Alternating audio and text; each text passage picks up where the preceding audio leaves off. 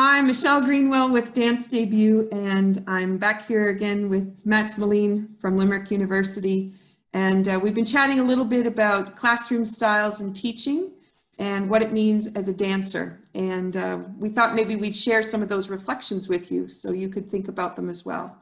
So welcome, Mats. Thank you. Yeah, I think now when you're sitting in the, well, it's not just because of the coronavirus where you find that you have extra time to reflect on life and experience. I've been doing this for the last number of years, and some of these thoughts that I'm going to share was crystallized staying with yourself, Michelle, for my sabbatical leave in 2017, when I spent a fair amount of time in your studio exploring some steps and thinking about how you teach. As my main style of dance is Cape Breton step dance and forms of Scottish step dance, but I work at a university in Ireland, at the University of Limerick, and my students are Irish dancers predominantly. Most of them are competitive dancers, but there are a few Seanos ones who are coming in.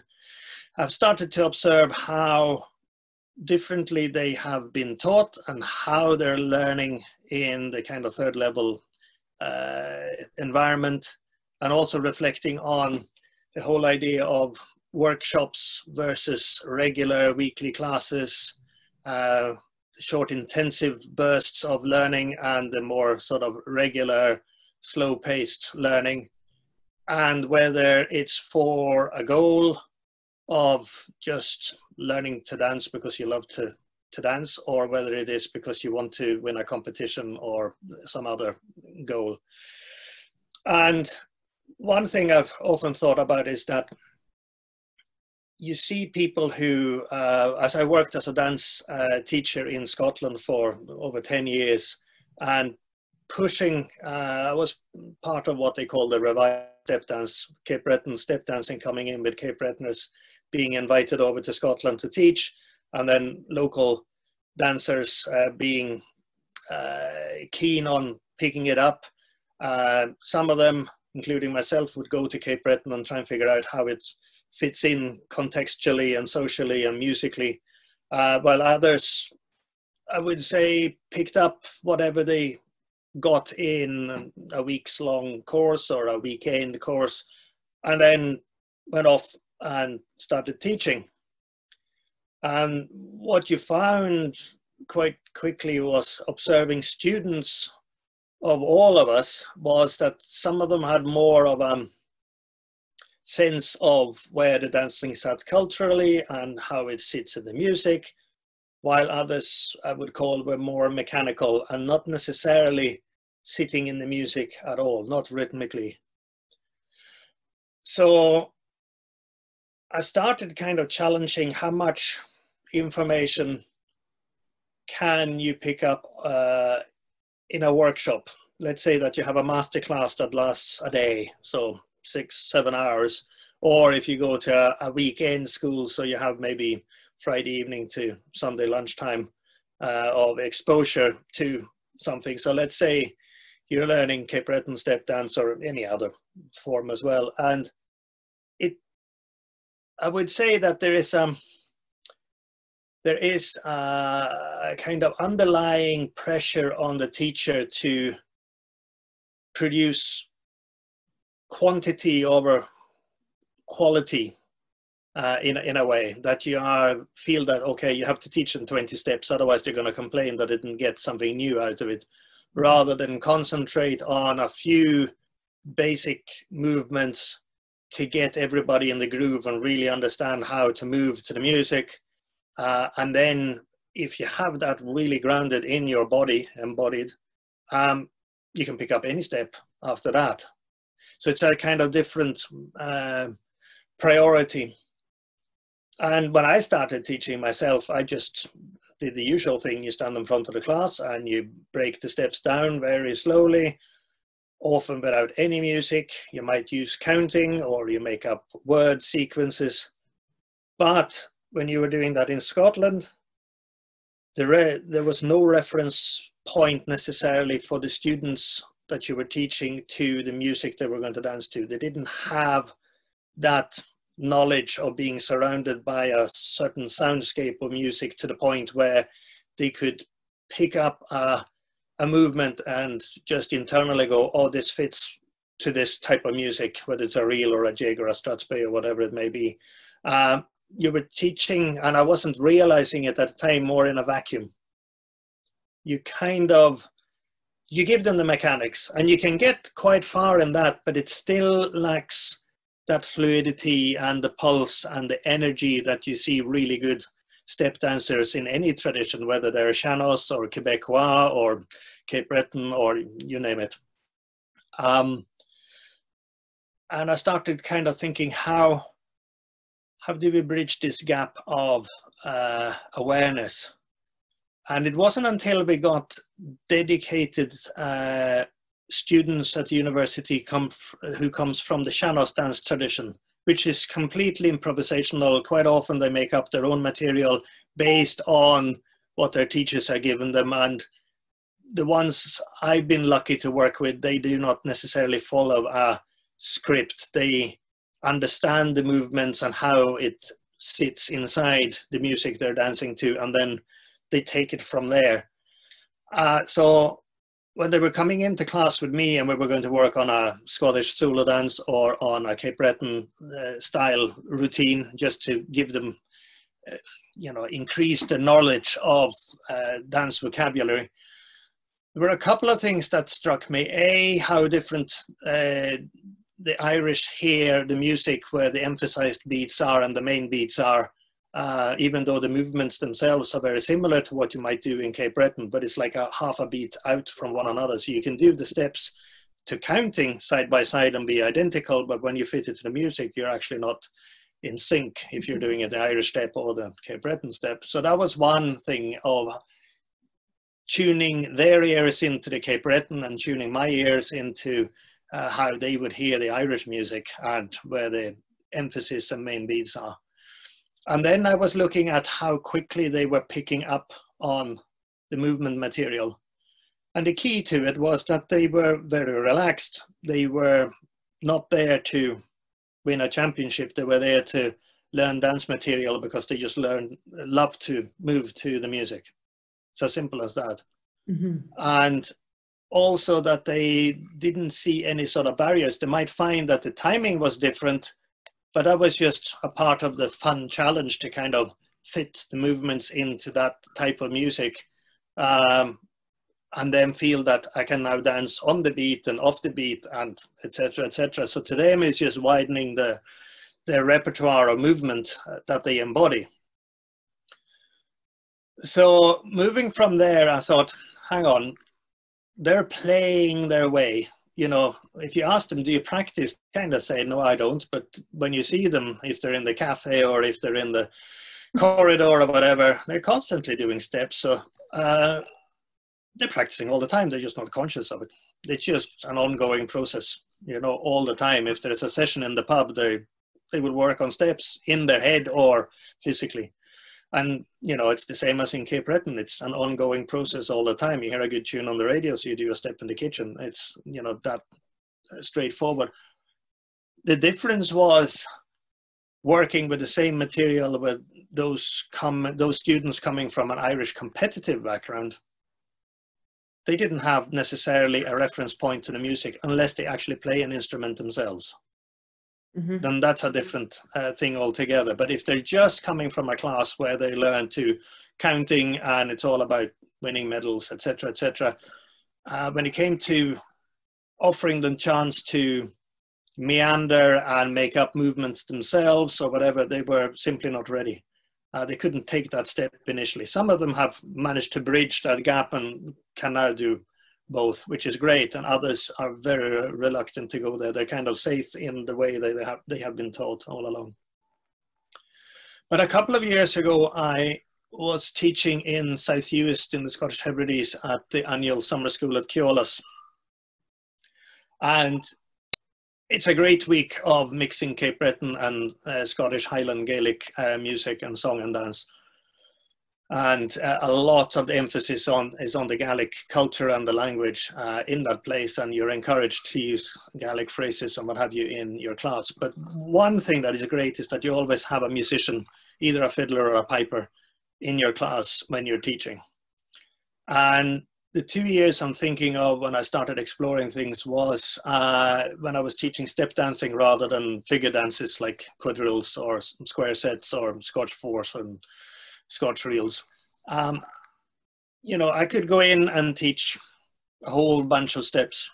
That would probably satisfy some of them. But I was looking at the group of people coming to this week, and they keep coming year after year.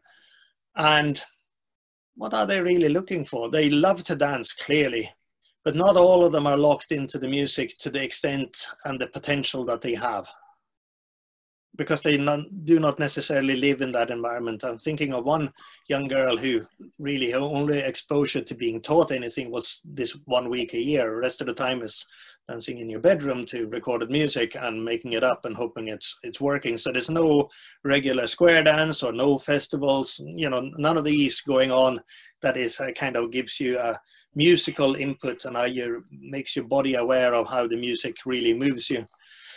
So I started playing around with, it was one morning and I had Shawnee McIntyre was the piper, and I just asked him to play reels. And when I'm saying reels, I'm talking Gaelic, pushtabeel, mouth music, piping tradition of these tunes. So it's all Gaelic inspired flow in the music. And I just asked him to play whatever. And I asked the class to walk in time with the music to begin with, just as a kind of warm up, but it turned into something else. I then asked him to do what you tend to do in the Cape Breton square sets when you're walking, that you kind of slide your foot forward until you transfer the weight. So you take your full body weight on it, and then you have the body weight, and then you slide the other one forward. And when I say slide, it's not scraping it. It's just a soft squishing. So you gradually transfer the music, and you can find a particular pulse in doing that. So I encouraged them all to walk around anywhere in the room, go move backwards, turn around, whatever. And because they're all dancers who have some knowledge in this style of stepping, I could then just say, stay on the spot and do a bunch of back steps, or do a few basic steps, or just copy me. So I wouldn't say, I would just do something and they had to follow me. What I found was that they were looking much deeper into the music. They were not worrying about getting the feet absolutely right, but they were, because they were relaxing. And they were finding the energy points of where the hop in a step, for example, should absolutely be, and when the transfer of energy is going from one foot to the other, or where the transfer of energy goes into the foot that's doing a shuffle forward and back. And all of a sudden, they were in the flow of the music. And then I started just throwing new steps at them, which they normally would say, could you do that slowly and break down? Now I just threw it at them at full speed, and they were not thinking about that this is new and this is complicated, that we're just copying. So I was speeding up the learning process, and I have no idea how many steps I passed on to them, but I would say that I got through more material doing it this way than if I was going slowly and breaking it down mechanically with counting and then speeding it up. And it made me think of that, this kind of playing around and getting their bodies and their minds inside the music, that in itself helped them to speed up how they relaxed and how they energized the movements, and how they found that they were actually responding to the music in the flow at a much quicker rate. So having tried it in the work, a 4-day period, I decided to apply this in the university context, because if you go into, you might have a big class of percussive dancers, you might have 30 of them in the room, different abilities, and you go through more material and repertoire rather than working on small energizing points in dance and how it can fit to different parts of music and styles of tunes and what have you. But when I went into the kind of 1-to-1 or 2-to-1 classes that we run, I started by doing the walking, and certainly with the Shanos dancers as a good example, they would just lock into it straight on, so you can move very quickly into doing steps, and without breaking anything down, you just go at full speed. Every now and again they would say, just do that one again, and that's all they would say. They just need a confirmation that they are picking up the movement material. And then they start morphing it into their own bodies and doing stuff with it. And I don't have a problem with that. I want them to kind of do their own thing with it, but they also need to understand the style I'm trying to pass on as far as I can pass it on to them, the way I have embodied it, because I only dance as myself. But I found that that way of teaching has speeded up movement vocabulary deeply inside the bodies, and also by allowing them to work out what's going on without breaking it down for them. They have to experiment and go wrong until they get it right, and they're dancing with you, so you're all in sync. And to me, I find that it's embedded on a much deeper level in their bodies. So you don't have to go over the material again. You just go in and you pick up from where you left off the previous week. While we're in the big class where you break things down, half of them have not thought about the steps since the last class and they can't remember what they did. And you go back to square one or square 1.1 and start again. So I found that this way of teaching in the right circumstances and with the right people certainly speeds up how much they take to themselves. And the ones who are not coming from that sort of relaxed way, when they start to relax and you kind of can capture them with that mode of teaching, you can see how the light bulb lights up and they go, ah, this is a different way of picking stuff up. And then you can move into all sorts of interesting choreographic directions and repertoire material. So I think that's my thoughts for this day. Reminding me of two thoughts, actually. The one is when we learned step dancing, we learned from a video, which was fine, except I knew nothing about what I was doing. And so when we were introduced to the steps, we had all of the old patterns in us. Especially as a Highland dancer, everything's turned out. So I had to take everything and take it straight forward, which was a battle in itself. But once you figured out how to find that rhythm balance, it was much better. And my realization at the time was, as a Highland dancer, you put your recording on the Highland Fling 4-step, and then you just dance to the beat. And I really actually didn't understand music until I came to Cape Breton step dance music. And then all of a sudden it was like, you have to know that fiddle tune because you have to know where the nuances are in the music to know how you would want to move that step through it. And that was a really interesting realization coming from where we were so regimented in our training. And then the other part— I break in there and just say that exactly what I find with the competitive Irish dancers who are not musicians and the Shanos dancers who, you know, all of the ones I know anyway are musicians as well.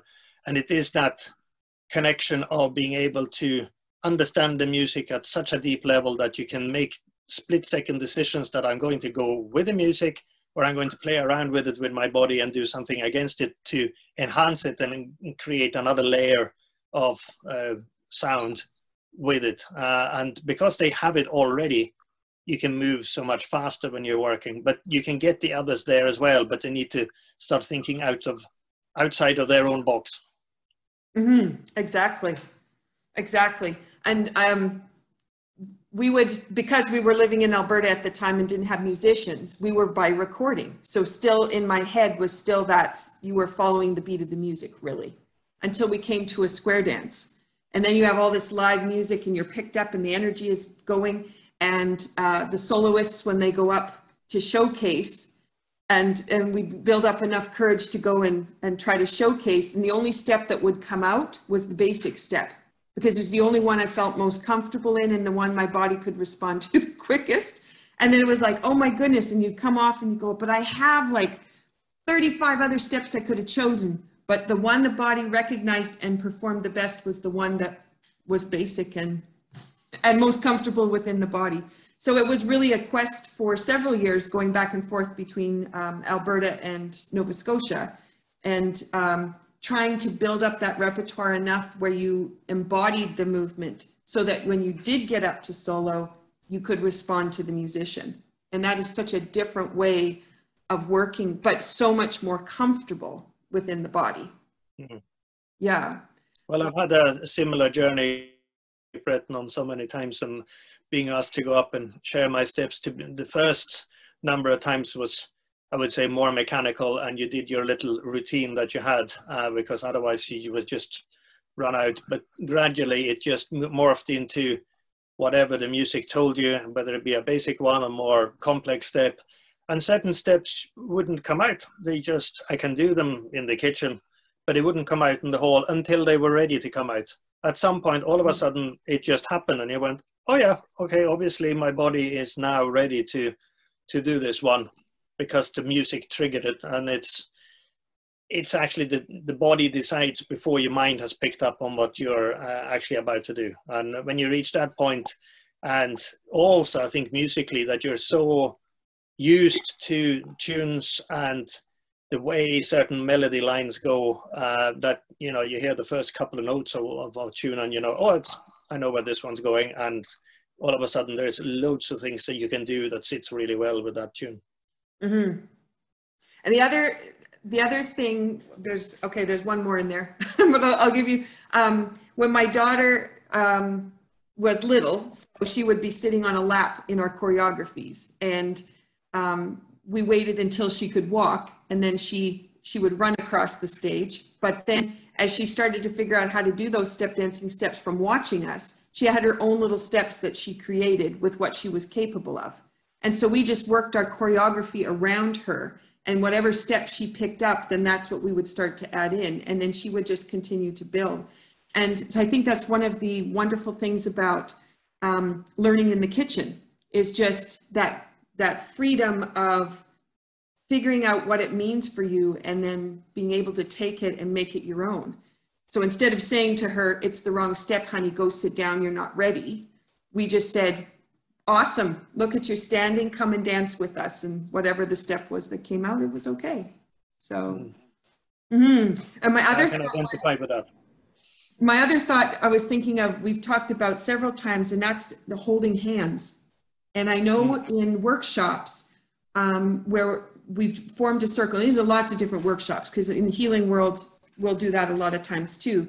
But holding the hand and then working together to gain a step, everybody picks it up very fast with that connection. And one of the things in the Cape Breton Square sets is you are always holding hands with the group, and there's a synergy of energy that happens there. So I don't know if you have anything else you wanted to talk about in relation to that piece. Well, I've always kept in mind what Mary Janet MacDonald from Port Hood, or Mabu originally, told me that she learned from her sister and her mother to step dance in that fashion, that they would just take her hands and channel, you know, the steps from their bodies through the hands into her, and, you know, play around with the material. And I always had that in mind when I was teaching step dance in Scottish primary schools in particular. You're asked to come in and do 45, 50 minutes from nothing. You know, they have never seen it, they have no idea what it is. And the way to kind of get them is to get them in a big circle, join hands, and you start walking in time to jig music, and then you start shuffling them. You don't say that it's going to be difficult or anything, you just say, copy me. And it worked really well. You know, you all, you know, more of the youngsters got it really quickly that way than if you had them lined up and trying to break things down. And, you know, it's just, in a way, it just gets boring. I was just playing around with material. So in a 45-minute session, I would get through some jig steps, some strut space steps, a basic reel step, you know, 1 or 2 variations, and maybe a Scottish Ceilidh dance. And so they would get quite a bit out of it, but just playing around with it and this sort of connection. And I would purposely kind of look around the room very quickly and see who would tend to look insecure, or kind of, oh, I got 42 left feet. And I would just without making any indication that I had picked up on anything, just go and stand next to them, take their hand and in the circle, and give them a little bit of a feel or an energy from me into them, and they would respond very favorably. But of course, then you have all the issues of how you interact with young people and all of these things, all the health and safety and the ethical side of things. But I always keep in mind, I was doing a dance class once, and the local chief of police actually came into the school because he was a keen dancer himself, and he wanted to see what I was doing in the schools because he knew I was around. So he observed the class, and then I said afterwards, how shall I deal with these new, safety concepts? And I said, well, he said, you're doing just fine because it's your professional attitude, and you are, as I said, you are a professional. And it's your relationship with that group. You just go in and you put the dancing first and energize through. So he said, don't change what you're doing. So I just kept doing these things. It's changed now, though, and now when we're going online, we're finding other obstacles because now we're not even in the same room anymore, and how do you pass these things on? But when you have the chance, I will finish by saying that I think one of the moments in my life when I really learned how Cape Breton step dance works was I was over in October one year, and I just had a knee accident. And I was sitting in the Red Shoe pub, and Mary Janet and lots of other friends were there. Kinnan Beaton and Andrea Beaton were playing, and it was just full on, as good as it gets. And they launched into a set of John Morris Rankin tunes that I just love, and I could hardly walk at the time. And Mary Janet said, you have to get up and dance. And I said, oh, dance? I can't even walk. And she said, well, you're going to dance through me. And, she just got me up and she supported me. And I step danced. But I felt by holding her hands how she moved with the music, and that kind of minute, the little hold and little speeding up, the kind of the flow that she have instinctively. I felt it. And it was absolutely amazing. And I've never looked back since, because it gave me a much deeper understanding how someone from within the tradition works, And I will forever be grateful to that, because that was a magical moment. And I danced, and my body was doing things I didn't think it could do with my injury, but I could. So it was great. That's what happens when the music comes on too, right? Because sometimes you can be as tired as anything at the end of the day, and then a good tune comes on and you just come to life. The frequency definitely shifts. So yeah. That's beautiful. Well, thank you for sharing all the insights. There's a lot that we've talked about across that whole piece. But with my goals for this week and allowing dancers a bit of time to recover and just feel comfortable with who they are and going forward with creating their new ideas, I hope this creates some ideas that they can think a little bit outside the box. And I know with me teaching more online, the healing work that I do and the energy exchange work that I do is actually more powerful when I'm online than it is when I'm in person, which is amazing to think. But if we can think of dance in that term and be able to find the way that we can energetically connect online to be able to enhance what we're doing at home with our own practice, our collective groups will be able to expand dance in a completely new way. So thanks for being a part of that. Well, thank you for having me. Interesting to discuss these matters. Anyway, thank you. Always.